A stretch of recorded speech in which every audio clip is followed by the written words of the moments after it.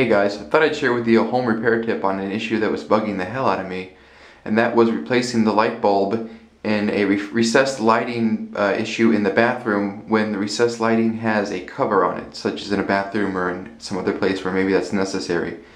The issue, the light for issue is right here, and typically most light fixtures I've seen are just open issues where you can just grab the bulb and move it right out. But in the bathroom, they put a cover on it so you won't be able to steam up your roof, your ceiling as much and make that there. So I thought I'd share with you, just from my experience fiddling with this, how it works.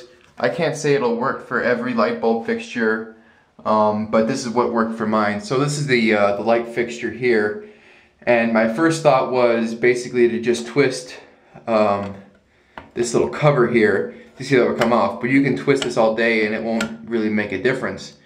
What I found by trial and error is you actually need to grab the outer edge of the fixture here and pull it all down at once, and I actually do need two hands to do this.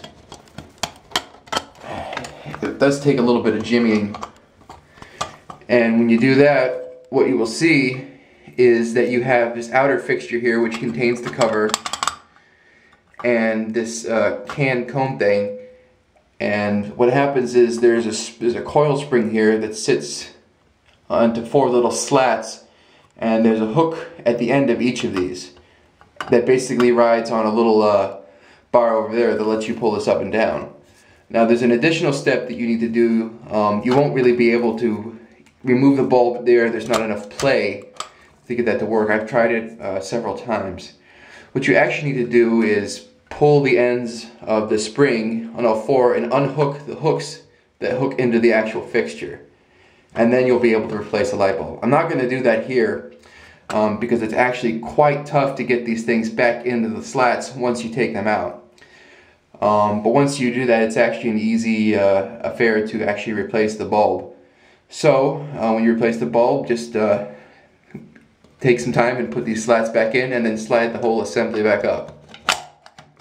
And you'll see that actually I'm having less luck than I used to. I may not have put it back in directly.